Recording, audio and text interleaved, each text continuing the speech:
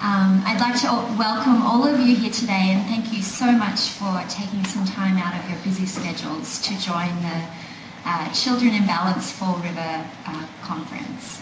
My name is Bridget Juno and I come to you today from Tufts University. I work for the Children in Balance initiative there at the Friedman School for Nutrition.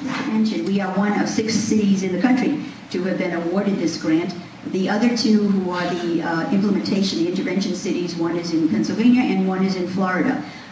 It's a very interesting study in that the configurations of the 3, although demographically are somewhat the same in terms of diversity and sizes of communities, the implementation is challenging for each of us in different ways depending upon the setup of the program itself. Good news and bad news. The good news is I'm extraordinarily excited to be here to visit Fall River. I'm from Massachusetts. I live in Scituate, but I do this kind of work all over the country. And it is much more fun to me to be able to do this work in what I would call my backyard, to a neighbor community.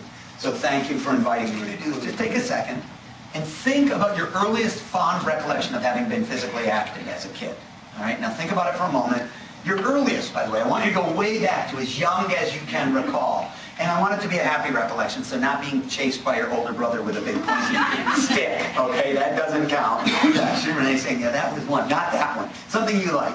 And then just turn to a person next to you and share that recollection. Just let's take 30 seconds and do that right now. Go ahead.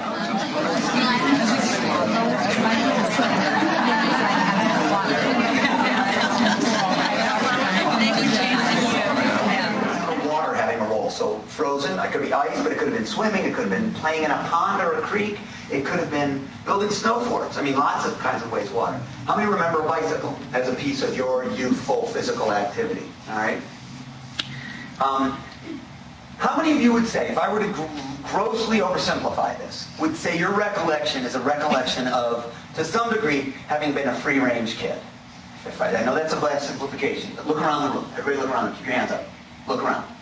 This is the short version of the public health talk. We have a long version. This is the short version. 30, 25, 365. Anybody guess what 30 is? Anybody think about physical activity enough to know these recommendations?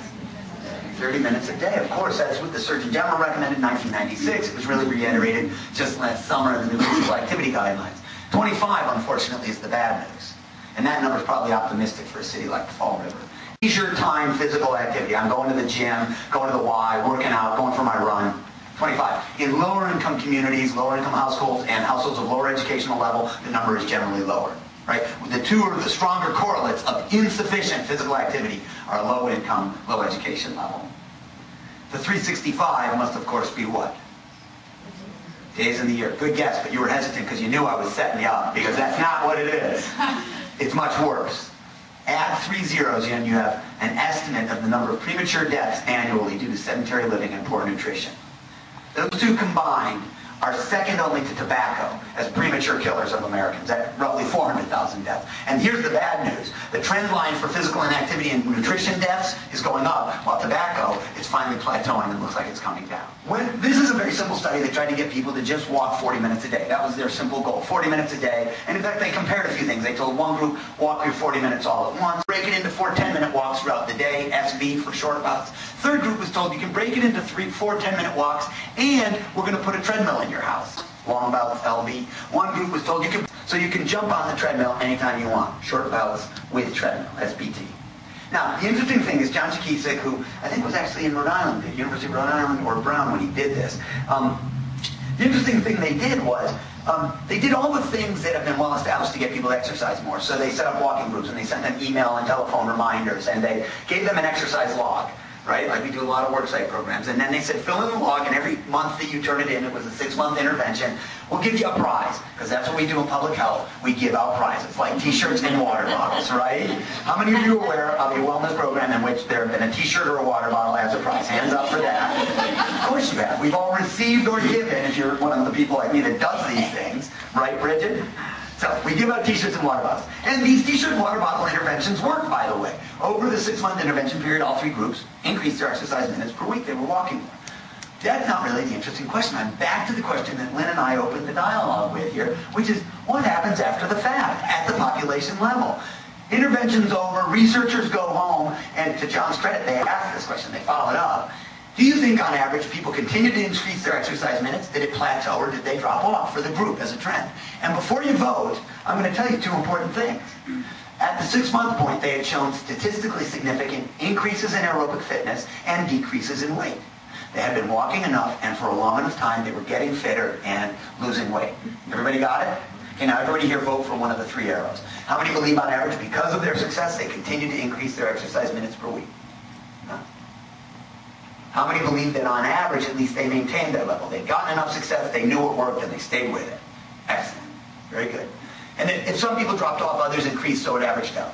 How many of you believe that on average the group dropped off? There were a few hands that haven't gone up yet. Well, you guys are losers and you have to all leave. And you have to pay for breakfast. No free breakfast for you. I should cast you out, all but for one thing. You're right. I think you need to think about the 3 Ps. Not just the programs. The programs are the easy stuff. That's what we in public health tend to want to do. Urge behavior change. Educate. Outreach. Programs. T-shirts and water bottles. Not knocking them. They're a part of the menu. They're a third. Okay. You also need to change the physical environment and, frankly, the policy environment so that the other outcomes become the norm. In other words, I don't want to have to go fight and fix one sidewalk piece at a time. I want the policy to say, we only build high-quality sidewalks everywhere that connect to all destinations, but especially around schools and senior housing and shopping destinations. Right? I don't want to have to fight to get a bike lane in place. I want the roadway standards, ideally, of Fall River to say, anytime and every time we can, we try to put in a bike lane. Good. I think in detail, everybody see the functional round that teaches him to be a safe cyclist when he was 8 years old in school. Could we build bicycle and pedestrian safety education into the PE curriculum, every kid coming through the system? Because the best time to teach him is early, so he's a safe cyclist for a lifetime. Those two come to my mind. Health, environment, transportation. So. Yeah. Oh, yeah. I'm not a sign. There's ways to increase physical activity, making physical activity the easy choice. And what this does mean is going to really talking about planning and zoning, 2 very heavy areas of city government that are hard to change, expensive to do, and everybody has their own ideas about it. There were questions on the survey that we just took that looked at cost of food and all those issues, and we had to think big threes. So what availability, education, I think that list was all. And I think that one of the quick ideas that I've kind of come across today is that one area that's certainly gaining a lot of traction after healthcare reform is businesses are interested in finding out what they can do to improve the health of their employees. We are definitely finding so some trees and benches as mini destinations and a water bubble. You know, honest to gosh, those subtle things have been shown to be inducements. People are willing to walk. If you put those 3 elements, a bench, some shade, and do you guys know the snow removal happened here successfully or not?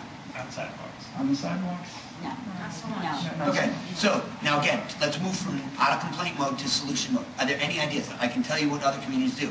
They have an ordinance like yours, but then they do an enforcement. The enforcement can go from actually just then going and doing it if it's not done, to citing the person, so you can get a citation if you aren't cleaning your sidewalk and have to pay a fine. The 2 versions that there's not a nickel spent by the municipality.